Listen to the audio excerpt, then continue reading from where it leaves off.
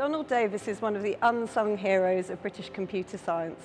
He worked for many years at the National Physical Laboratory in Teddington, where he thought about ideas around computing and how you would apply computing to lots of different areas. He actually started his work with Alan Turing, so a well-known person who worked at Bletchley Park on code breaking, and he designed this machine behind me, the Pilot Ace machine.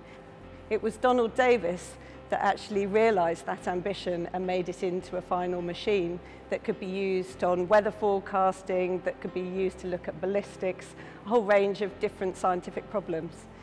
And then it was Donald Davies who actually went forward to think about how you would use computing in communications.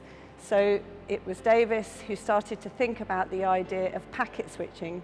Packet switching is absolutely fundamental to how the internet works today. It's the breaking up of different bits of information into little bits of packets that then travel around the internet and get put back together when they get to their final destination.